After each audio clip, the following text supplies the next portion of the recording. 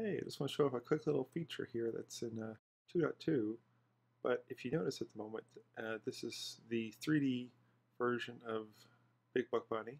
So the left and the right eye are different. Now, if I turn on the menu, it's now actually the 2D version of Big Buck Bunny in the background. When the menu disappears, the movie will be back in 3D. I've been experimenting and I found that there are sometimes eye issues when you place a 3D object in front of a 3D movie.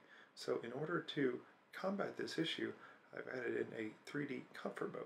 And with that 3D comfort mode, when you look at a menu or you are inside of a submenu, it will then disable the 3D effect and go back into just a standard 2D movie by putting the left eye also on the right eye too.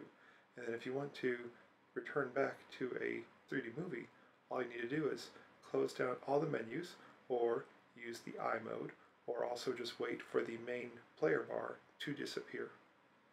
Thanks.